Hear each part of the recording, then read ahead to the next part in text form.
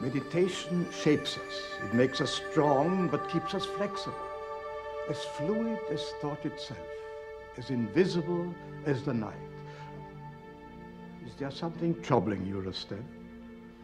Apologies, Master, but how can we reach a state of meditation when...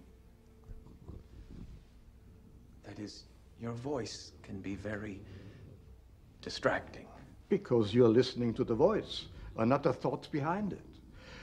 To be en la choc, you must be able to go inside under all circumstances, even waiting to go into battle,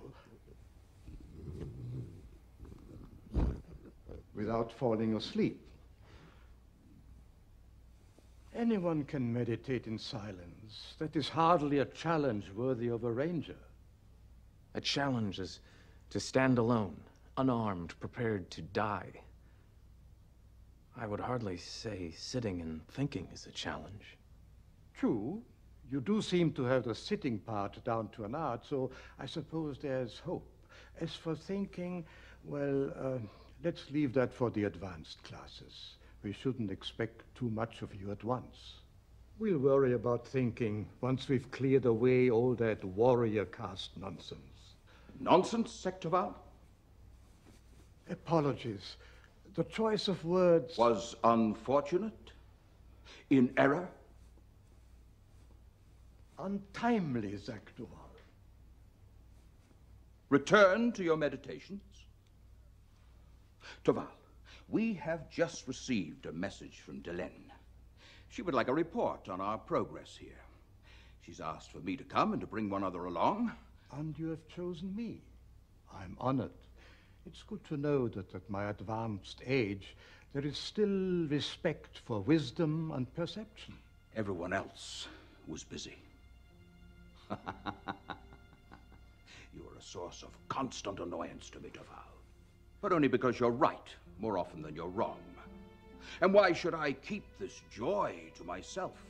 I choose to share you with the universe. Valen, help them all.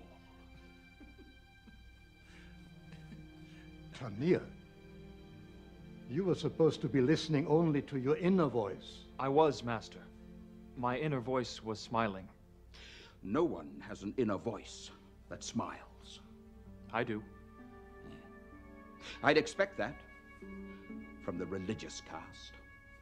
All right, Toval, choose your escorts. Meet me at the landing platform. We leave for Babylon 5 in 1 hour.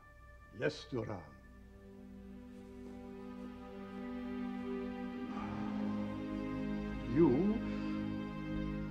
You come with me. Since you seem incapable of meditating in silence, going somewhere else might be a good idea. Babylon 5, the home of peace.